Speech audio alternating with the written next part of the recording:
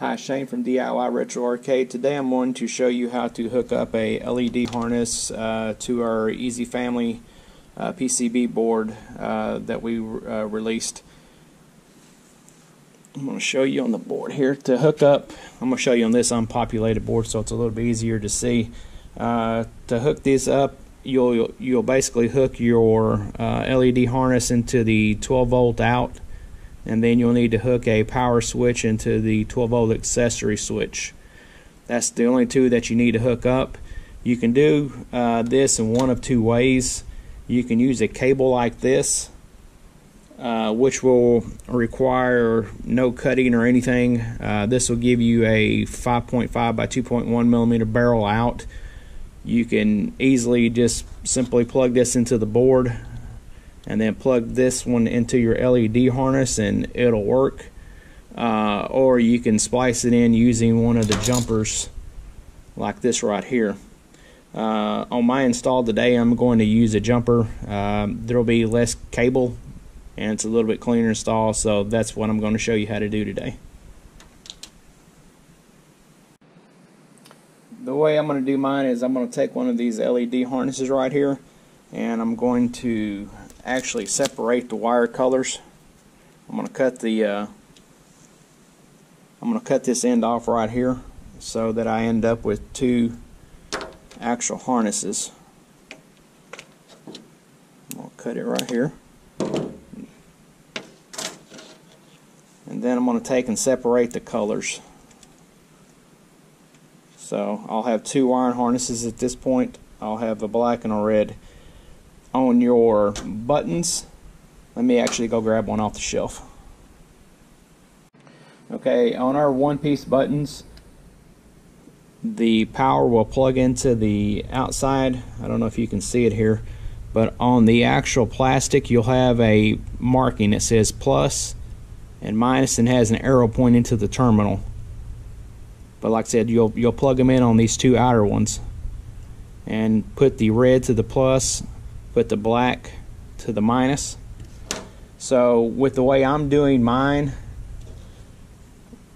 the best way to do it is find the actual end somewhere here, the actual end, and then just start jumping them. So the minus is on the outside, so let's hook all the minuses up first. And you kind of want to think how you're going to do this and do it as short jumps as possible. You don't want to jump all over the place.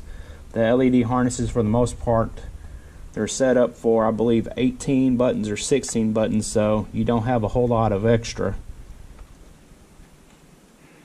And all I'm doing is going terminal to terminal.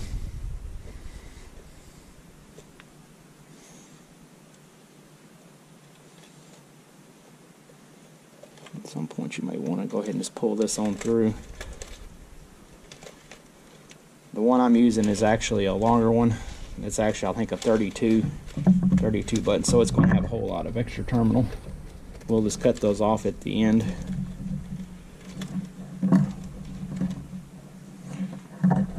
So the next one.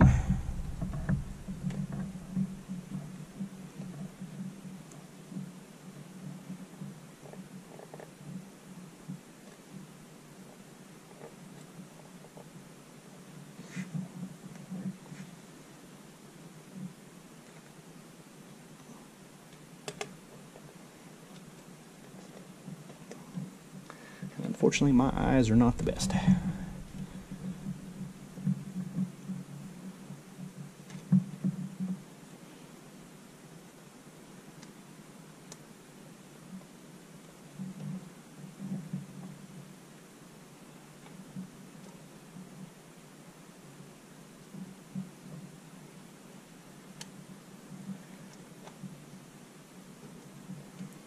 And jump.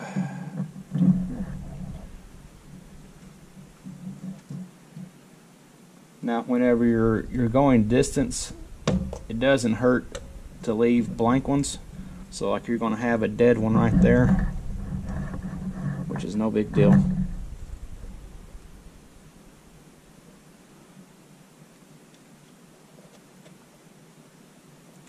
And this also goes back to on the original install where I suggested that you turn all the buttons the same. That way you can do this just like I'm doing. You don't really have to look at each button. They're all the same. They're all turned the same.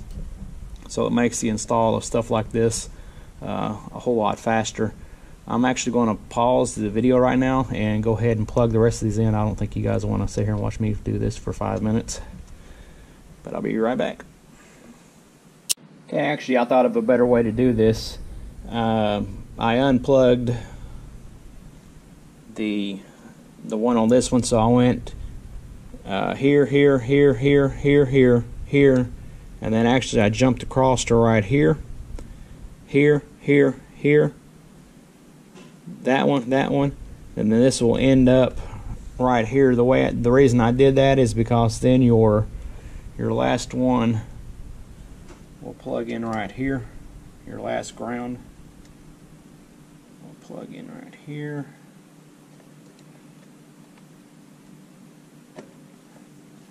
And then this right here will actually end over this. Depending on how your button setup is, will determine how you have to run this. Kind of think it out before you start pushing them down, because these things are pretty hard to get off the buttons once you lock them in. But what we're going to do now, we're going to do the same thing. We're going to take the last red one and again stick it on the first terminal here, just like we did, and then I'm going to run the same route. And I'm going to pause the camera again, because again you don't need to see me push every one of these down. Okay, I have all of these wires ran. Again, I did the same pattern with the red, and I ran it all the way around, and I ended up over here in the corner with the black wire.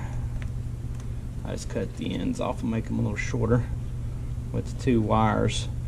Now, if you elected to keep the barrel connection, this barrel connection on your harness, then all you would need to do is, where is my cable? Oh, there it is simply take this one, plug it into the 12-volt out, and then of course, plug that in, and then plug it in right there, and then plug your switch in to the switch portion. But what we're going to do is, like I said again, I don't like massive clumps of wires, so I always try to do the shortest, cleanest route. So what we'll do is we'll simply cut that and cut that, and then take this and simply strip it back. Actually, give yourself a little more. Strip it back and take the red,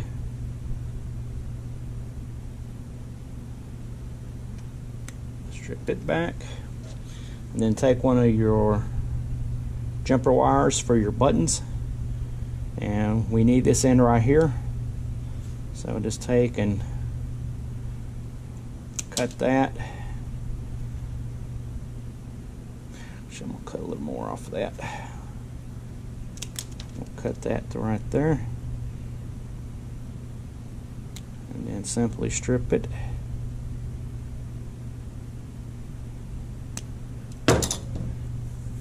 And then all you want to do is take whatever connector you're using to splice them together with. I always use the alarm terminals. They're quick and easy.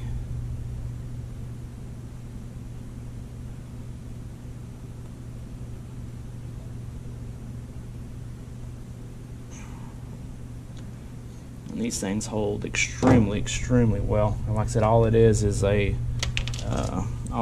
terminal for security systems.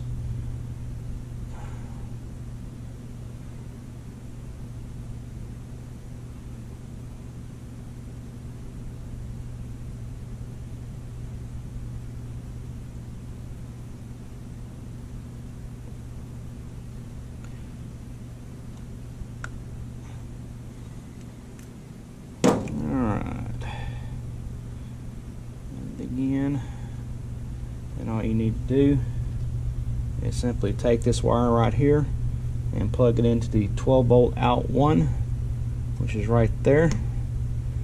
You may want to take and tape these up. Anyone that are laying free, you may want to tape them up. It's up to you. It just depends on how clean you want it.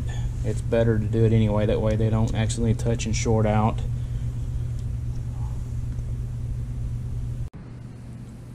And then once you get that done, all you need to do is hook in your actual power switch. You need to use a latching switch so that the power stays on all the time, where you can actually, where it actually locks in. I'm trying to find my switch. It's here somewhere. There it is. And just use any kind of latching switch. It has to be one that stays down. The switch, it doesn't matter. It'll just be a little 2-wire switch. It doesn't matter if which side the black and the red's on. It's just a continuity switch. We do sell these little switches on the website as well. And all you'll do is plug it into this one right here that says 12 volt accessory switch, and again your LED harness will plug into here. You can also hook your marquee in to say the one below it, and the one switch will power them both. But all you'll need to do is simply plug this in, and then you'll need to use like a splitter in the cabinet to send power to the actual board. Again, this isn't powered through anything, it's a separate little section, but just take it right here and plug in 12 volts, and then when you have the power button, push it, the lights will come on. Simple as that. And that gives you a on-off button for marquees, buttons, whatever you need through this PCB. I'll actually let me set this actually inside the cabinet, and we'll wire it back up, and I'll show you how I split off the power to get to it. Alright guys, let's talk power. One thing that I can highly suggest if you are installing a Pandoras box family is not to use the standard 3 amp power supply that comes with it. It's just simply not enough power. You need to really use a 5 amp one. That is the best to ensure that you have enough power. The easiest way to hook all this stuff up is to use a 3-way splitter like these right here. And let me warn you ahead of time that some of the Pandoras have a 5.5 by 2.1 connection, and some have a 5.5 by 2.5 connection. And if that is the case, depending on which one you have, again, it just varies. It's like they just use whatever they have. You'll need an adapter like this. Also, our connector on the back of the board is also a 2.5. So you'll need to use this adapter on it as well. I'm going to try to order in some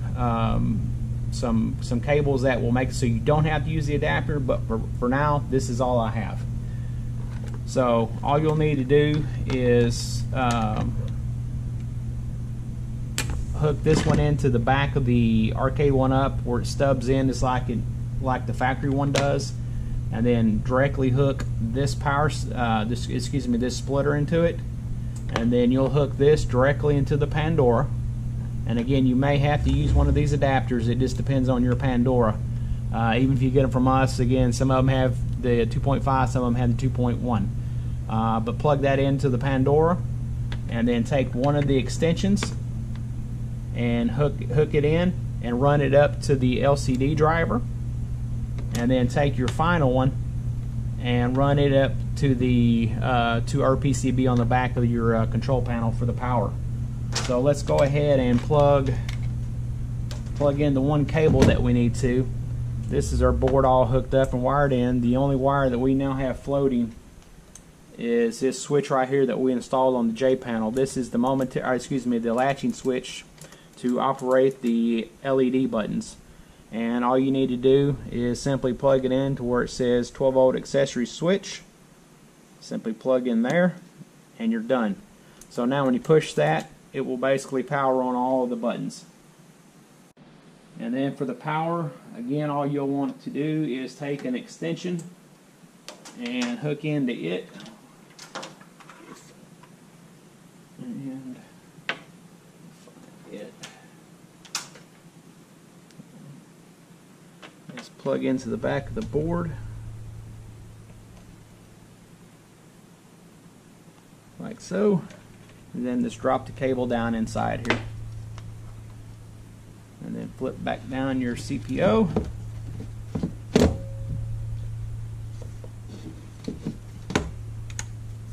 And it looks just like that. Alright, I'm going to kind of hold this by hand and show you what I've done. These two cables right here that have come down, these are the extensions that are on the front panel and on your LCD driver. Again, I'm using a 3-way splitter. I have those running up, and then I have the other leg plugged directly into the Pandora. And then you'll take your female portion of the connector and simply plug it into the power supply that you have feeding in from the back of the Arcade1Up, just like you normally always do. And let's plug this thing all in, and I'll power it all on and show you everything works. Alright, everything is together, plugged in. The one good thing about our board is that it's all on a separate power switch. Again, you can play the game with no LED buttons, no marquee on, or you can turn them off and on. Just simply use the button and all the LEDs light up. So if you like leaving them on during gameplay, leave them on. If you don't, you don't have to. You can turn the game on, and again, they don't light up until you push the button.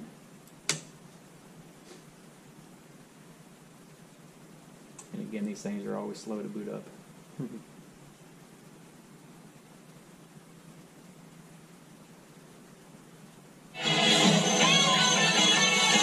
Pandoras DX. Battle continue. Back on. And there you have it.